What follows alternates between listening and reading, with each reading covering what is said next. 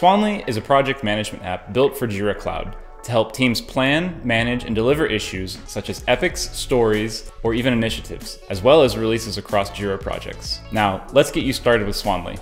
First, you can access Swanly by clicking on Swanly Roadmap within the app menu, which takes you to the Swanly page. You'll notice that there are two views available in Swanly, Issue View or Release View. Based on how your team manages work, you can use either or both. If you're managing work on the issue level, then you can use Issue View to schedule any type of issues from any Jira project in a simple roadmap, then track the progress. Swanly's Release View, on the other hand, allows you to plan Jira releases on your roadmap, including cross-project releases.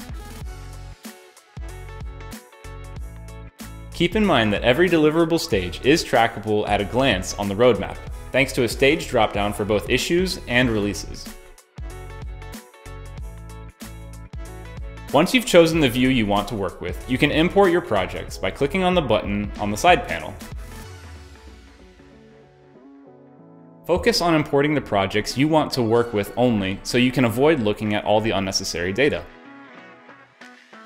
To schedule an issue or a release on the roadmap, click on the Add button.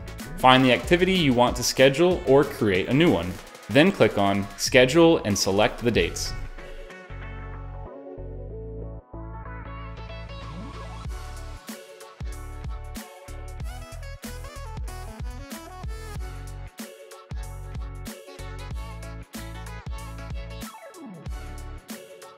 When creating your cross-project release, you can select multiple projects to associate it with, or go straight to the release detail and add a new project in the projects field. It's that simple.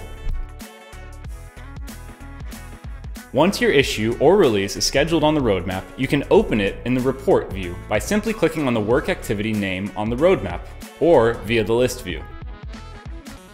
Here, you'll find detailed information about scope, stages, or phases, and useful progress insight based on scope statuses, aggregated Jira time tracking, story points, and activity burn down charts, all based on the scope of the issue or release.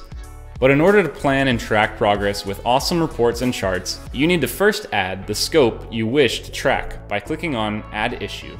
Then create a new issue or choose existing ones in Jira.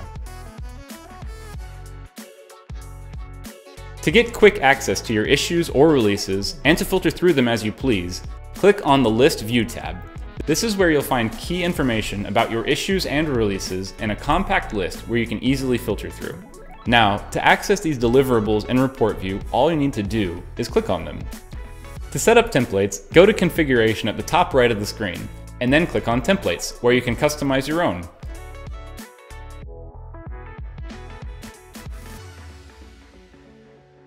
Stages will help you break down your initiatives and releases into trackable phases.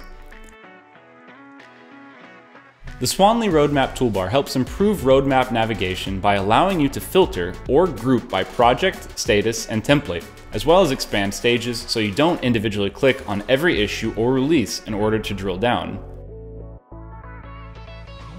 Also, the zoom view can be spread out yearly, quarterly, weekly, or daily. Add that to the ability to zoom in and out, and the fact that no matter where you are, you can get back to today with a simple click. Finally, for some contrast and depth of color, hop onto the dark side by switching dark mode on in configuration.